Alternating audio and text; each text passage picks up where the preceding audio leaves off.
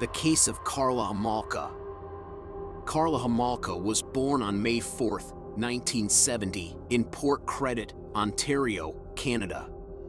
She met her future husband, Paul Bernardo, in the late 1980s. Homolka and Bernardo engaged in a relationship that quickly turned toxic and violent. Together, they became known as the Ken and Barbie killers due to their seemingly ordinary appearances. Between 1990 and 1992, Homolka and Bernardo committed a series of horrific crimes.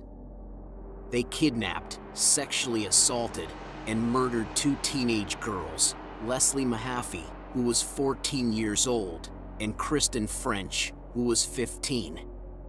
The details of the crimes were extremely brutal and included acts of torture and violence. During the trial, it was revealed that Karla Homolka was an active participant in the crimes. She was not only present during the assaults, but also played an active role in capturing and drugging the victims. Homolka's involvement in the crimes shocked the public, as she appeared complicit and willing to engage in the abuse. In a disturbing twist, it was discovered that Homolka had videotaped the sexual assaults committed by her and Bernardo. These tapes were later used as evidence during the trial.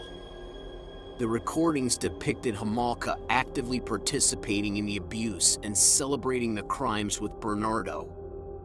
In 1993, Karla Homolka struck a controversial plea deal with the prosecution. She agreed to testify against Paul Bernardo in exchange for a reduced sentence. Homolka pleaded guilty to manslaughter charges for her involvement in the deaths of Mahaffey and French. She was sentenced to 12 years in prison, later reduced to 10 years due to the plea deal. The plea deal and Homolka's relatively short sentence sparked outrage and controversy in Canada. Many believe that her involvement in the crimes warranted a harsher punishment. Homolka was released from prison in 2005 after serving her full sentence. The case of Karla Homolka and Paul Bernardo remains one of the most infamous criminal cases in Canadian history.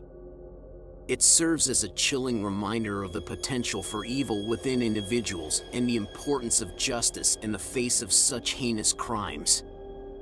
We hope you enjoyed this case overview, presented by the Emmy Award-winning Crimesonics. Be sure to give us a like, leave a comment, and subscribe for more content just like this.